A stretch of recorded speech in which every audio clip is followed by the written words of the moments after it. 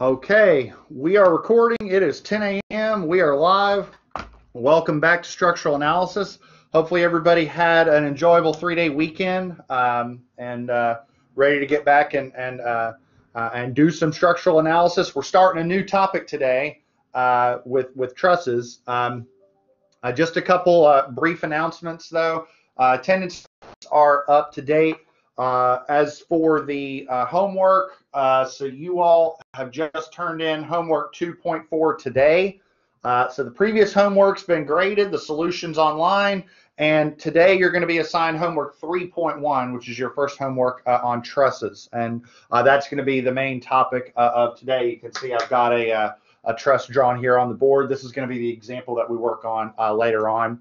I'm guessing that most of you have had some basic experience with truss analysis. You probably looked at this in statics. I'm not sure if you looked at it in mechanics of deformable bodies.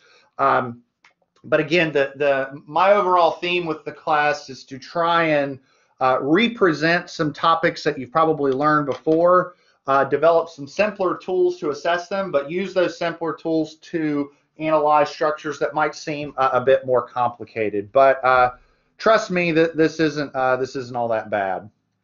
See, I had a pun in there because I said, "Trust me, it's not bad." See that's kind of difficult. You know, I'm telling all these.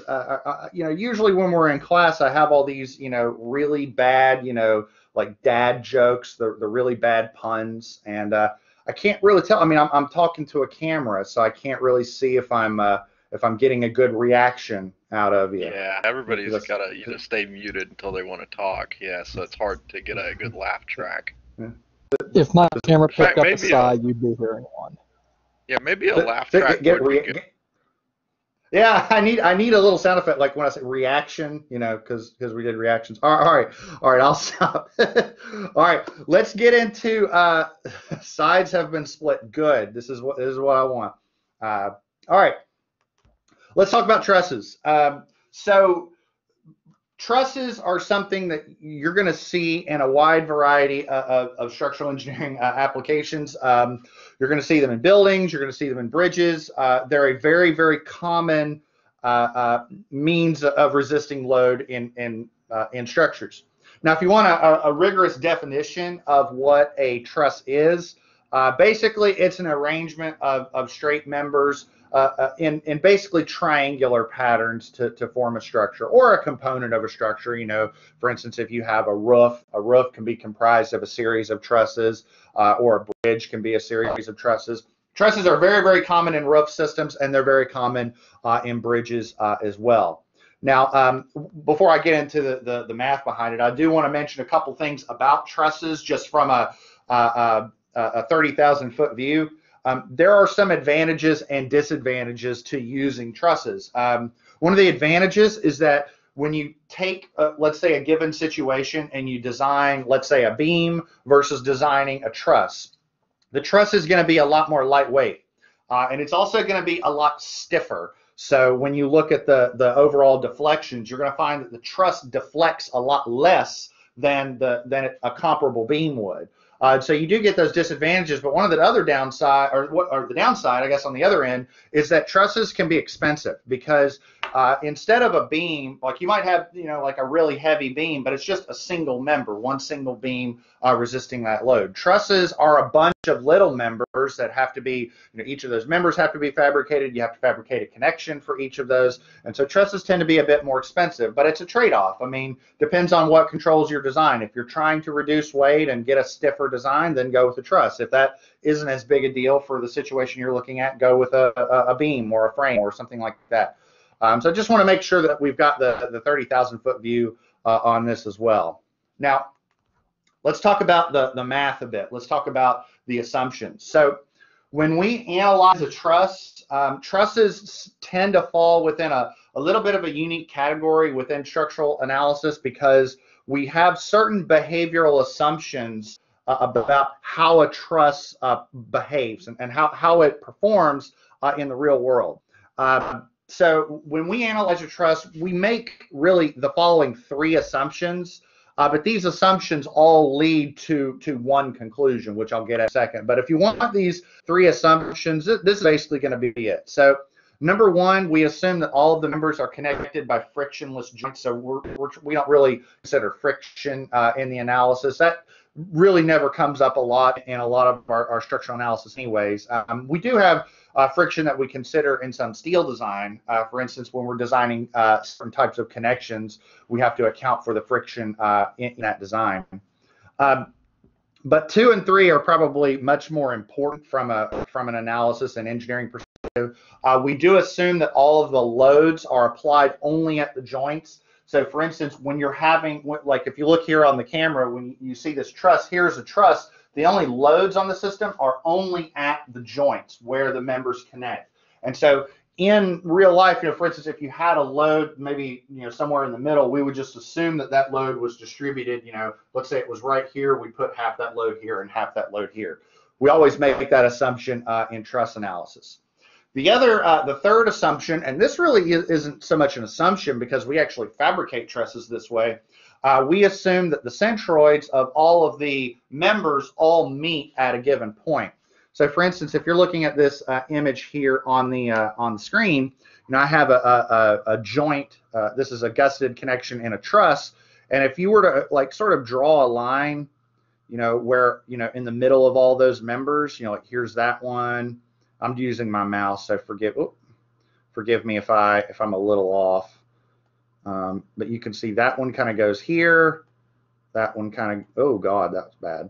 But you kind of get the idea that if I connect all of the centroids, that they all meet a common point. We actually do that on purpose when we fabricate. In steel fabrication land, we call that the work point, where all of those centroids meet. But we actually fabricate them so all the centroids meet at a common point, and there's a reason for that. If all the centroids all meet at the same point, when we apply loads, we don't get any moment, okay? So, and that's really the kicker with a truss. See, when you take all of those 3 assumptions and you apply them to a real structure, what you get is this. When you assume that the joints don't carry any friction, that all the centroids all meet at a common point, and all the loads are applied to those joints, you don't get any shear and moment. And what happens is the members themselves only carry axial load. And so we make those assumptions to simplify truss analysis, but it's actually also a bit conservative. For instance, later on, we'll be using some software to analyze structures. And let's take the structure that I have here on the board. If I were to analyze this structure 2 different ways, one as a truss, using the assumptions we just discussed, and one as a frame, sort of taking those assumptions and throwing them away, what you'll find is that the axial forces you get in the members are actually a bit larger if you assume that it's a truss. So not only is it a bit conservative, but it also makes the analysis a bit simpler. So it sort of works on both sides. So the overall thing that you need to keep in mind when you're analyzing a truss is that when you cut a section through an arbitrary member in some structure, you could get at most 3 unknown forces. And we talked about this before. So if I cut a section through an arbitrary structure, I could get a force in the x direction, a force in the y direction, and a moment. 3 equations, 3 unknowns.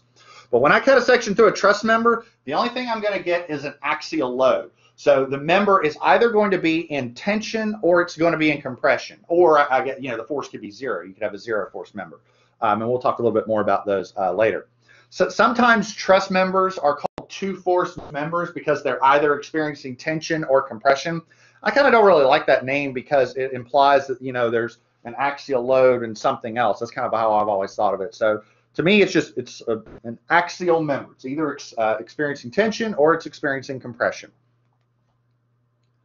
Now, it might have been a while since you've done a truss analysis, but regardless, if you did these in statics or mechanics of deformable bodies, you probably remember these terms. Again, it might have been a while since you've done it, and that's okay. But when we have a truss, like what we have here on the board or what you have here on the screen, we have 2 different ways to analyze that truss. And by analyze the truss, what I mean is if I've got this truss, I'm talking about determining what is the internal force inside each of these members? You know, how much force is inside this member? Is it 30 kips in tension? Maybe this one's 20 kips in compression. Maybe this one's 0. And there's two different ways of doing that. The first method is the method of joints. The method of joints is where we isolate a given joint and we assess the equilibrium of that joint. We do each joint one by one until we've completely solved the entire structure. And then the second is the method of sections. And the method of sections is where we use our secret weapon of structural engineering, the samurai sword or the lightsaber, and we cut a section through the truss and we determine the forces along that section.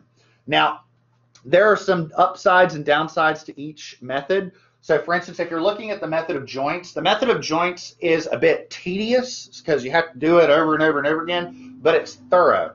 If you apply a method of joints approach, you will solve the entire truss. And not only do I find that just important just from an analysis perspective, but later on when we look at deflections, not only are you going to have to solve a truss once, but you're going to have to solve it twice.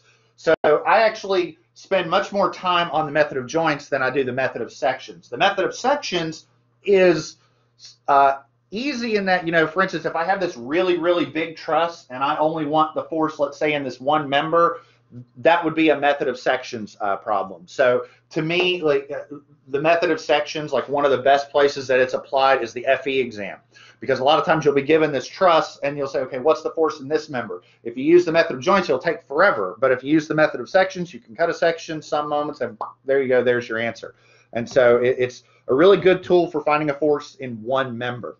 But the downside is that it would be much more tedious if you had to solve the entire truss that way. Now, when you're employing the method of joints, again, like I said, so you take your structure and you start investigating each joint one by one until you've solved for all of the internal forces and all of the members. The idea behind it is that, you know, if I've got my structure and I want the structure to be in equilibrium, well, then each individual joint has to be in equilibrium. So I investigate each joint one by one, and I use the equations of equilibrium to determine my unknown forces. And I just keep doing that until I solve the entire structure. And so the idea is that if the truss is in equilibrium, each joint has to be in equilibrium.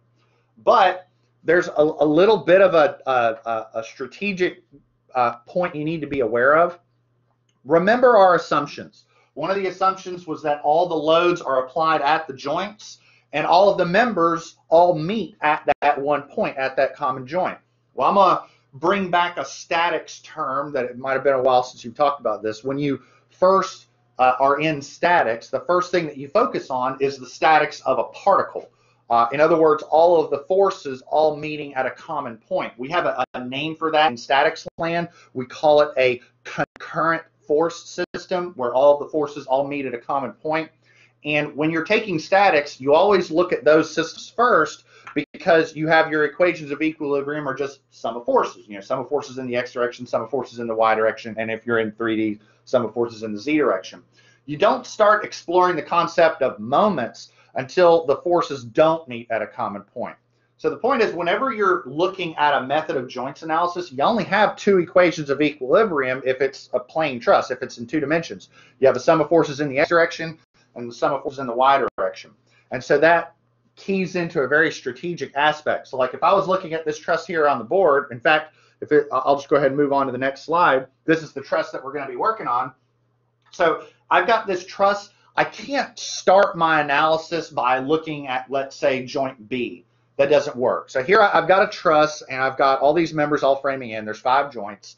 And let's take joint B. Well, I know I've got this 20 kip load going down, but I've got, what, 1, 2, 3, 4 members framing into joint B. I can't really handle that right now because I only have 2 equations of equilibrium. 2 equations of equilibrium and 4 unknown members tells me I can't start my analysis at joint B. I have to start my analysis somewhere else. And so you always, when you're employing method of joints, you always solve joints that have at most 2 unknown members. And so that keys into where you start. We can't start at joint B, and we can't start at joint D and joint E. We can only start at either joint A or joint C. I'm going to, for our example in class, I'm actually going to start at joint A and just sort of start the left work my way over right. That's not the right way of doing it or the wrong way of doing it. I'm just picked one and went with it. A couple other things before we actually start digging into the example. First off, one of the things you'll notice, I went ahead and gave you the support reactions. I hope by now that we have just beat support reactions into the ground. And so what you might see in the next few truss analysis examples is I'm just going to give you the support reactions. I hope that you sort of trust me on those values. So for instance, I got 15 kips going to the right at E. So AX is 15 kips to the left. And if you look, I got 30 kips going down, and you can see I got 30 kips going up. This is 12 and a half, and this is 17 and a half. But ultimately, that adds up to 30 kips. Last thing I want to point out, you'll notice with this truss, all of the members are at the same slope ratio. They're at a 3 to 4 slope ratio. So when we look at our diagonal members, we won't have to try and figure that out because they're all the same. On Friday, when we do our next truss example, they're not going to be all at the same slope ratio. They're going to be at different slope ratios. So we're going to have to make sure that we're cognizant and keeping track of our bookkeeping. Any questions before we dig right into this?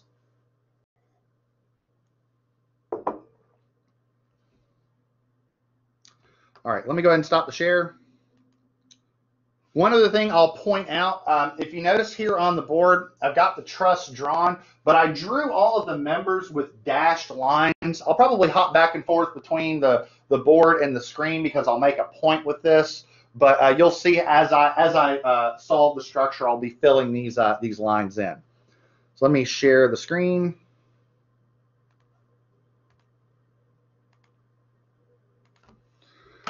Move my keyboard over here.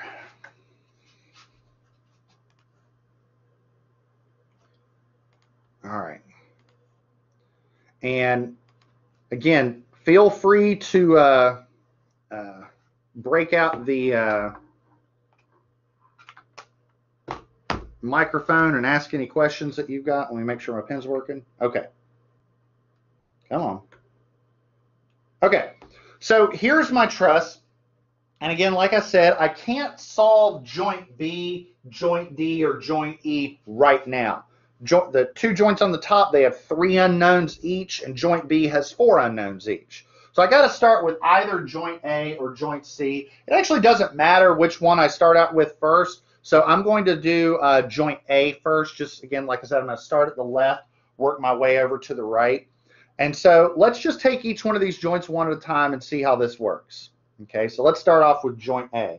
So I tend to just say, okay, joint A, start out with that. Okay, so the first thing that I do with joint A, and I'm going to do the first one, and then I might ask for some help on the later ones, but we'll start off with our joint, and the next thing I want to do is I want to draw the members going into joint A. And if you look at this, I have diagonal member, and I have a straight member. Here, let me see if I can do a little better on that. Diagonal, straight. That's a little better. Okay, so there's our members. The next thing that I do is I start drawing in the loads that I know, okay? So in other words, are there any loads that are applied to the joint? Well, yes. I've got this vertical load right here. This is 12.5 kips. And then I have this load here, which is 15 kips, okay? So I apply the loads there. The next thing I ask is, do I know any of the members going into the joint? In other words, did I know any of those internal forces in either that diagonal member or that horizontal member before I started the analysis? No, I just started. And then the last thing I do is I start drawing my unknowns. Okay, now this diagonal, this is at a slope ratio. This is 4 to 3. And so anytime I have a diagonal, I go ahead and split that up into its vertical component and its horizontal component. And then I've got this horizontal component here. And so let me go ahead and name those. So this diagonal, that's member AD. So we'll call this ADY. Call this ADX. Then we'll call this member AB. All right. I just draw those with little dashed lines because right now I don't know what they are, and that's just sort of my way of drawing that out. Okay, everybody with me so far? And again, if you have any questions, just turn your mic on and let them go. Okay, now solve this joint. Okay, now what I do is I look at my unknowns and I ask myself, how many unknowns do I have? Well, the way I have this drawn, I've got 2 unknowns in the x direction, and I have 1 unknown in the y direction. And so because I have less unknowns in the y direction than I do the x direction, I'm going to start off by summing forces in the y direction. Okay? Now, I look at this member and I see, now first off, let me be clear before we jump into this. You are more than welcome to draw your table and put everything going up and everything going down. Like, I'm not going to stop you. You go right ahead. But a lot of times with truss analyses, because it's so simple, I just sort of write the answer and just go with it. So I look at this joint and I have 12.5 kips going up. So if I got 12.5 kips going up, that ADY, that has got to be 12.5 kips going down. Like, it just has to be. That one's easy. And so if you want, you can go ahead and update your little image and draw that going down. All right. Everybody with me so far? Okay. Now over here to the side, I'm going to make a little bit of a point here. Let me use a different color. Whenever you have some sort of diagonal member, I'll sort of draw 2 of them over here. And I've got my unknown forces. They either have to both point away or they both have to point toward, okay? In other words, they're either both yanking the member or they're both pushing toward the member, okay? The idea is the member's either experiencing tension or it's experiencing compression, all right? And I did sort of just throw that out there, and there might be a couple things throughout this that I kind of just throw out there. If there's any questions, don't hesitate either in the chat or with your microphone to stop me and go, wait, whoa, what are you doing here? Okay. All right. Now, we've got this vertical component of ADY. One of the things that you can do whenever you have a diagonal member, whenever you have the vertical component of that member, you can immediately solve for the horizontal, and vice versa. If you have the horizontal, you can immediately solve for the vertical. And you can do that through the use of the member's slope ratio. See, truss members carry only axial load, so the resultant force has to go along that diagonal member. So the components are going to follow the slope ratio of the member just like the member does. In other words, I can say that ADX is to 3 as ADY is to 4. And again, the X goes with the 3, this part right there. The Y goes with the 4, that part right there. Just use the slope ratios accordingly. Therefore, I've got ADY, I need ADX, and that's 3/4 ADY, which is 3/4 of 12.5. And I'm actually going to go ahead and track all those decimals out. When you check it out, you'll get 9.375 kips. And I'm doing that just A, to be exact for this particular example, but B, like all of the values for this particular analysis are pretty unique, so it'll help us identify what values we're talking about. Okay, and then as for your direction, make sure you're recognizing that that has to point that way, because they both have to point towards the joint. Now, I did those 2. Somebody else in chat tell me, what's AB going to be? Like, if you're following along with me, I want somebody either with the chat or the microphone tell me what is AB going to be and what direction it's going to be.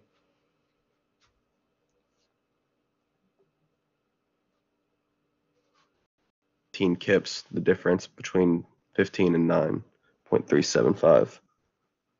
Was the difference? Because the directions, they're both going to the left. It would be the sum of ADX Yep. and the 15 kits at this point in time. So, 15 plus 0.375. So 15 and 9.375, that's going to be 24.375. Yep. Now, your statement, I don't know who said that before, but your statement would be right if the 15 kips was going the other way or if AD was in tension. But yeah, that's going to be going, it's going to be going that way. So that's going to be going like that. Does that make sense? Everybody else okay with that?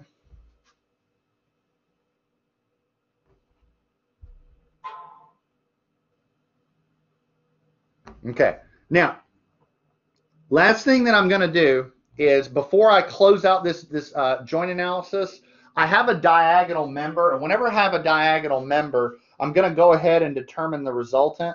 So I have AD, and the way I determine AD, if I have ADX and I have ADY, I just say Pythagorean theorem. So that is 9.375 kips squared plus 12.5 kips squared. And so, somebody want to check that out for me?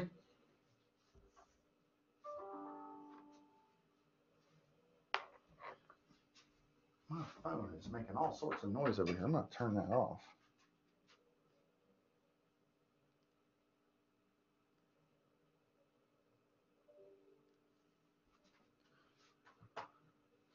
Okay. Let's see. 15.625. There we go. Okay. And so, therefore, I'm going to put over this here on the side. I've got AB and AD. So we determined AB 24.375. Now, AB, notice how I've got the arrow pointing away from the joint. So whenever I have the arrow pointing away from the joint, that member is experiencing tension. With AD, both of those members are pointing towards the joint. So that is 15.625 kips in compression. Okay, and I'm going to go ahead and sort of circle that. All right. The last thing I want to do is just, blow through this. If there's anybody that has any questions, if there's anything that's a little fuzzy, I really want to make sure that's clear before we move on to the next joint. Are there any questions?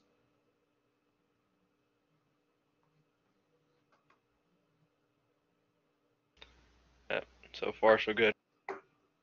So far, so good. Awesome. Okay, I'm going to turn my camera off or the screen off for a quick second, because I want to show you something. So everybody here should see the truss. I want to do something real quick. So here's the truss. Remember how I drew everything? In with dashed lines. Now we just did joint A.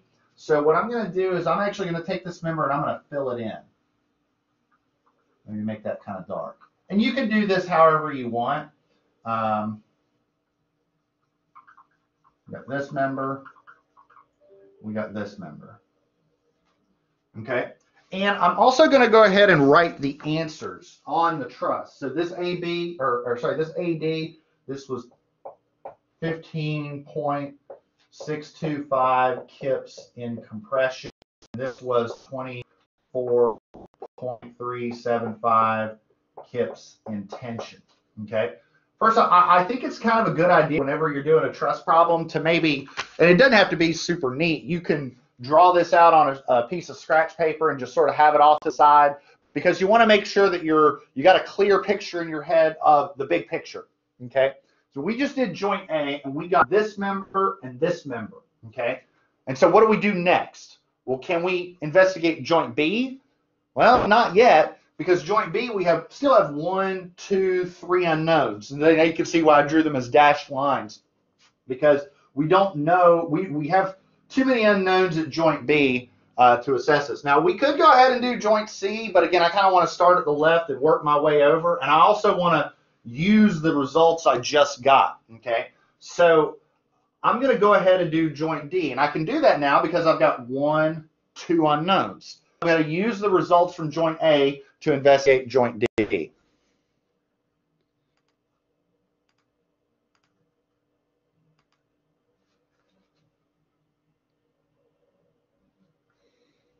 Okay. So now let's go down a bit. And again, if you need to hop back and forth between the screen and the camera to see the board, go right ahead. Let's go ahead and look at joint D. Okay. So first thing that we'll do is we'll plop our joint down and let's draw our members. So we have a member like that, got a member like that, and a member like that. Actually, make that a little shorter. Okay, there we go. All right. Next thing that we do is we ask, are there any loads applied at joint D? And the answer is yes. If you switch over to the camera, you'll see we got that 10 kip load applied downward at joint D. So I need to put that there. I'll tell you, whenever you're doing a joints analysis, the most important aspect is your bookkeeping, making sure that you're keeping track of, what members you've already solved for, that you're drawing your arrows the right way, that you don't forget to put the loads that are on the joints. Really, the analysis isn't difficult. It's just the bookkeeping. Make sure you don't forget stuff. Okay. All right. Next thing that we do is we need to ask ourselves, do we know any of the members going into this joint? This time the answer is yes. We know this one. All right. We know that, and we know that. See, it's these dashed ones here. These are the ones that we don't know, but we do know those ones there on the bottom. Okay.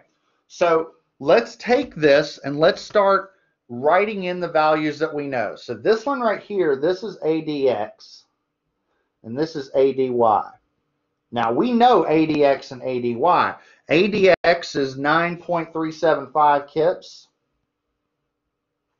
and this is 12.5 kips. And we just got that from up here. These are the values that we got up there, 12.5 and 9.375. Now, here's the kicker, okay? And I'm going to ask the chat on this. Let's take ADX, okay? ADX. Do I draw that arrow pointing to the left, or do I draw that arrow pointing to the right?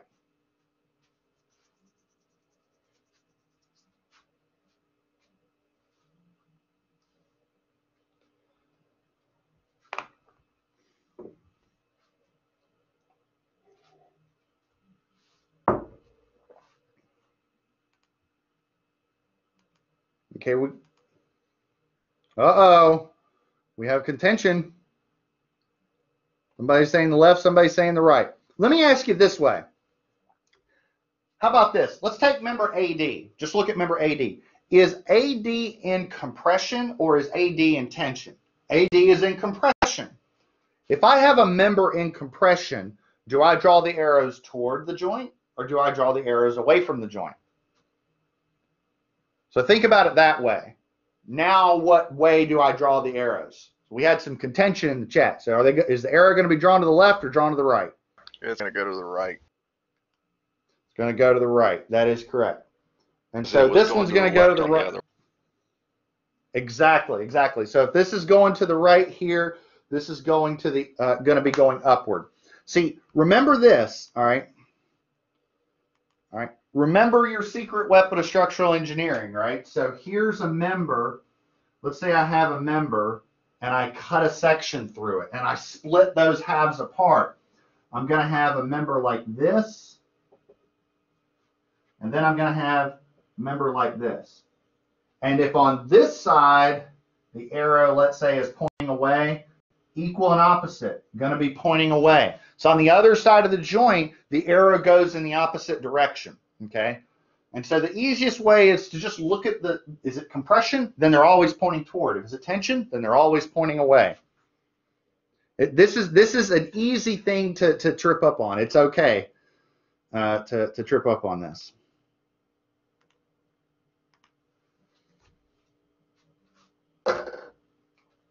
Okay. And so now we've got, what do we have? We have This is member BD, so this is BDX. This is BD, BD, not the gas station.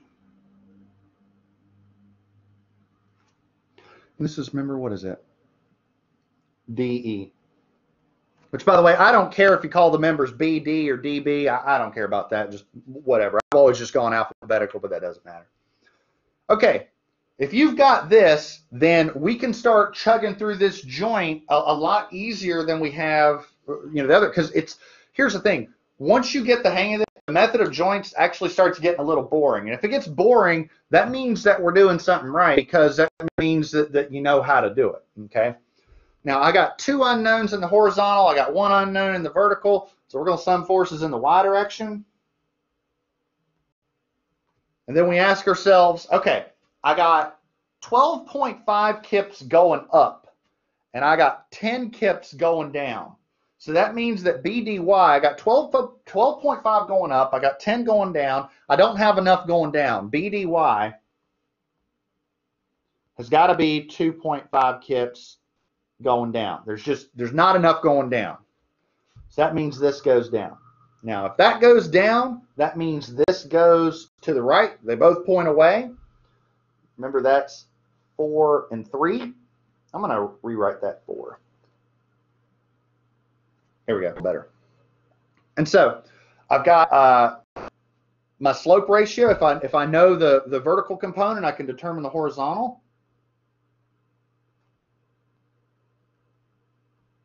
So BDX is to 3 as BDY is to 4. And for this problem, all the slope ratios are the same. The next problem, they're going to change. So like I'm going to just blow through the slope ratios on this problem. But in the next problem, you got to be a little more cognizant of that.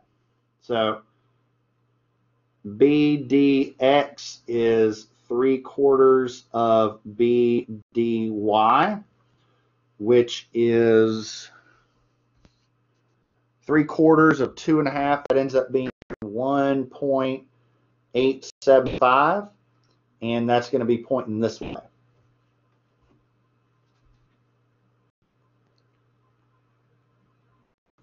All right, sum of forces in the x direction. So look at your joint. I got 9.375 going to the right.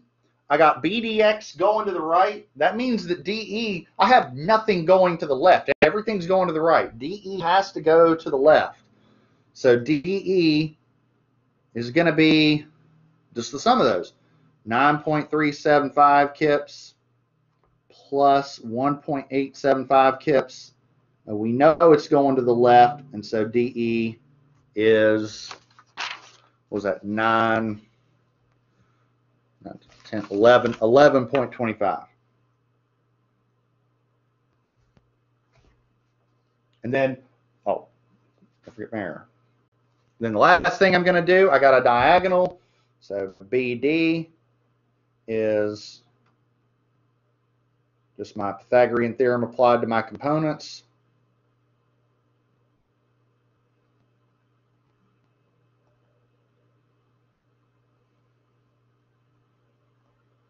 And if I'm going too fast, you let me know. You aren't going to hurt my feelings.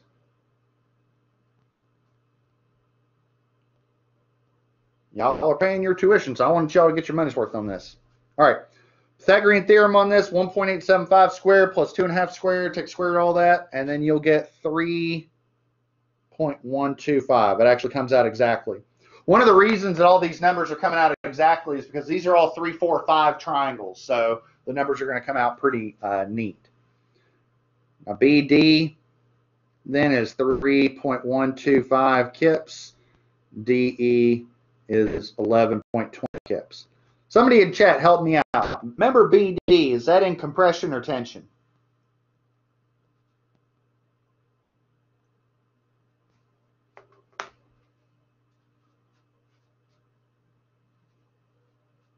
Remember BD, compression or tension? Making sure everybody's paying attention. There we go. So this is tension, and the other member, DE, want to make sure everybody's paying attention.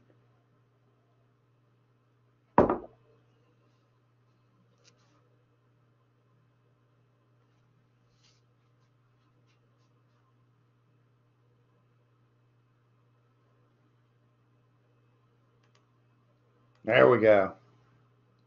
All right.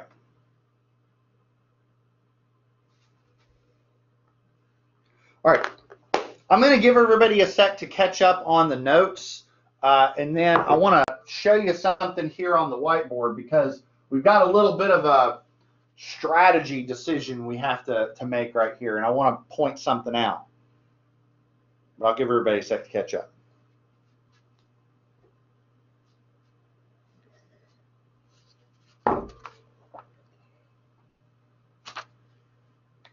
Okay.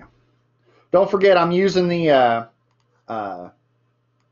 Microsoft Teams notebook, so you can always refer to that. Okay, so we got this member. We got this member. And so this one is 11.25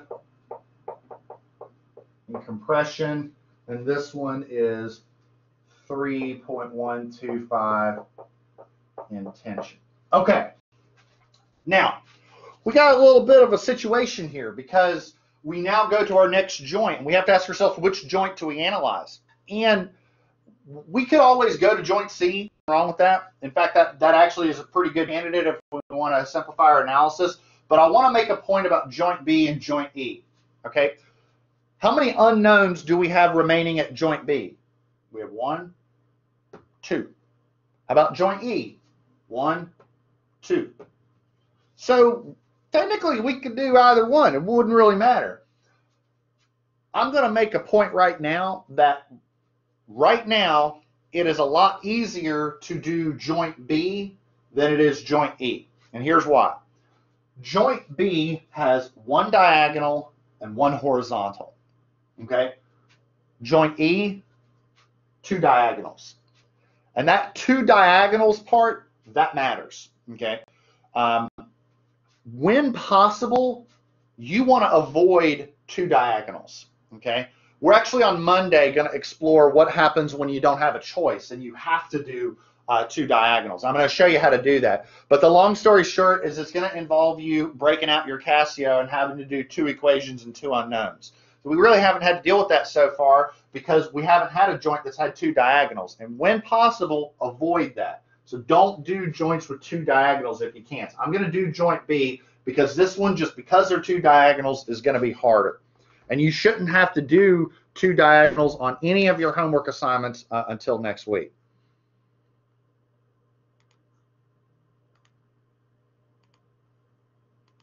Yeah, so we are going to do it. It's just going to be a while.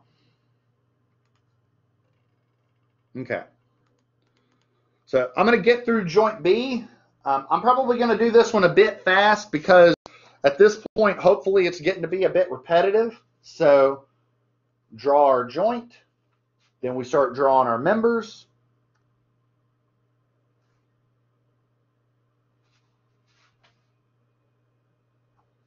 All right. Next thing you know, we ask, are there any loads applied at joint B?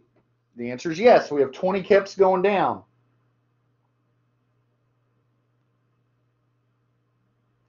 All right. Then we ask, are there any members that we already know? And that's where having a sketch like what I have here on the board is so valuable, because sometimes it's kind of difficult to go back to all your joints like, okay, which member did I solve? Did I solve this one or solve that one? It's here. I know I've solved this one, and I know I've solved that one. It's these 2 on the right I got to figure out. So I know that this is an unknown, I know this is an unknown, and I know that's an unknown. And so we'll go ahead and name those. We'll call that BC. We'll call this BEX, BEY, and don't forget 3 to 4. And now we'll go ahead and write down the ones we do know. Now this diagonal, that diagonal was in tension, so I know I got that, and they're both pointing away. Both pointing away. BDY was 2.5 kips. And another way of looking at it, I got this drawn up on the previous joint. I had it drawn down. And this is BDX. BDX is 1.875. And then we have this one, this horizontal member that's in tension. So it's drawn away. And that's member AB. And AB was 24.375. All right. And so now the formula becomes, it's the same thing. You know, we just look at it. There's two horizontal unknowns, one vertical unknown. So some forces in the y direction. Now, this, you know, you got to look at this. You got to pay attention. I got 2.5 kips going up, but I got 20 kips going down. I certainly don't have enough going up, so this has got to go up.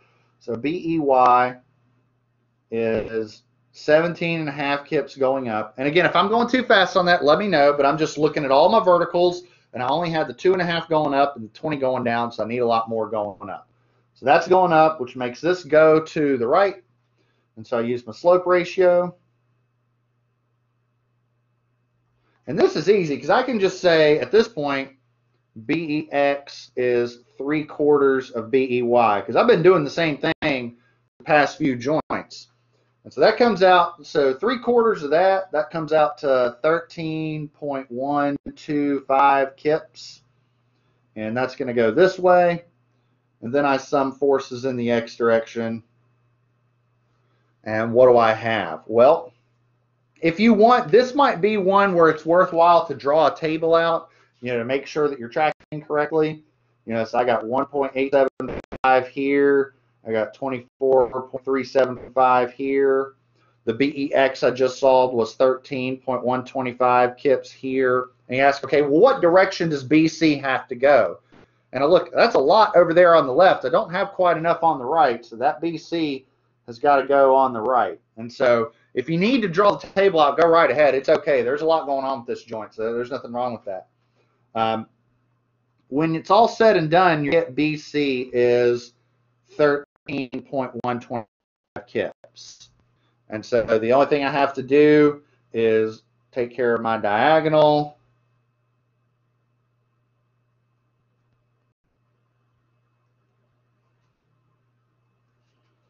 And that comes out to be, was that 21.875 kips. And so BC is 13.125 kips. BE is 21.875 kips. Oh, and I didn't do my directions. And just look at that. Both of them are in tension. They're both yanking away from the joint. So that's tension. Oh.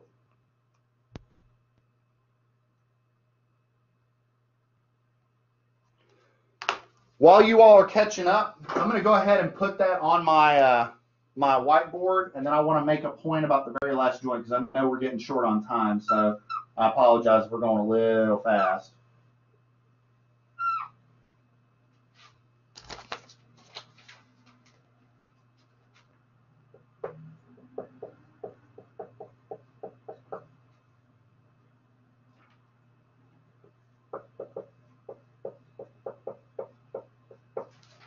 All right. Now, here's the thing about this last joint.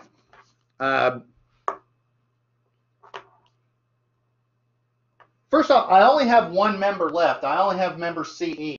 And so you have to ask yourself, which joint do I solve? Do I just solve joint E or do I solve joint C?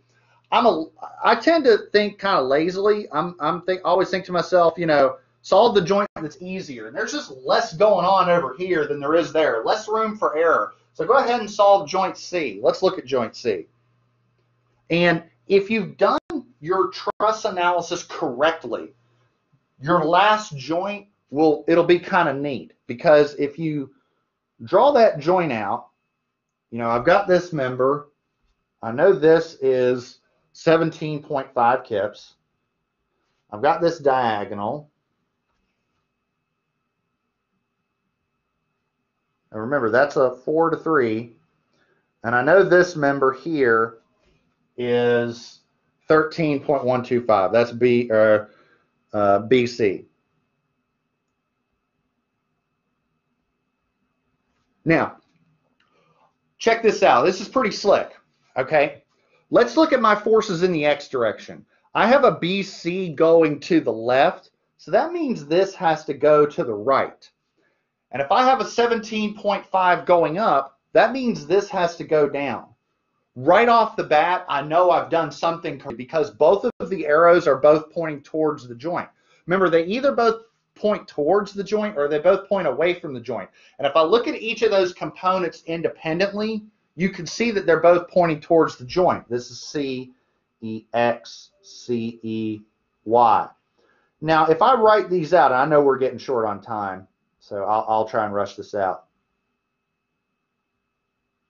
Now, if I just use my sum of forces in the X direction independently, I'm going to get CEX is 13.125 kips, and CEY is 17.5 kips. And again, there's my directions. Now watch this. Let's put a note over here on the side. CEX divided by CEY, if you chug this out, 13.125 kips divided by 17.5 kips, if you plug that in your calculators, what you're going to get is 0.75. And why is that important? Because your slope ratio is 3/4. That's 0.75.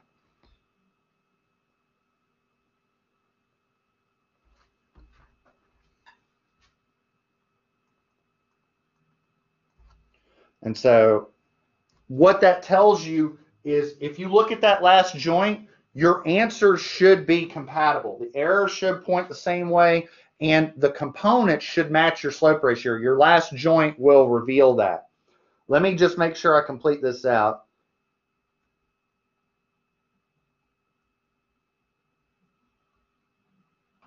So when we chug that out, we get 21.875.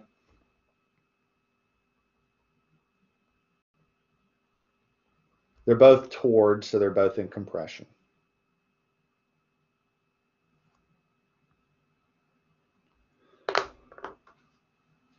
So if you look at the board, if you switch over your camera, and you'll see I've got the diagram completed now. This is 21.875 in compression. If you want to know what the answer is to this problem, the board, that's the answer, okay? Because the entire truss is solved. Every force in every member is determined, and then the designer can go in and start picking members that can safely resist those loads. I know we crunched that in a bit near at the end. I'm always worried that trusses, they always tend to take up a lot of time. But if there's anybody still online, anybody have any questions before we close it?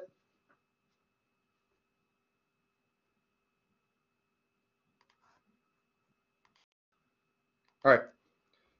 You have a homework assignment for a similar truss. It's pretty much the same size. It's just a cantilever truss. I want that done by Friday. And then what we're going to do is we're going to look at two things on Friday. We're going to look at a truss that has different slope ratios on different members. And then we're going to talk about something we haven't talked about yet, which is indeterminacy. How do you handle a truss that is internally? Well, how do you determine its indeterminacy? We'll handle it later on in the semester, but I want to make sure that we can determine its indeterminacy through a similar formula. All right, that's all I have. I know we're running out of time, so I'm going to go ahead and call it. All the calculations are in the team's notebook, so if you need to go back to that, they're there. And if you have any questions, let me know. That's all I've got. We will see you all on Friday.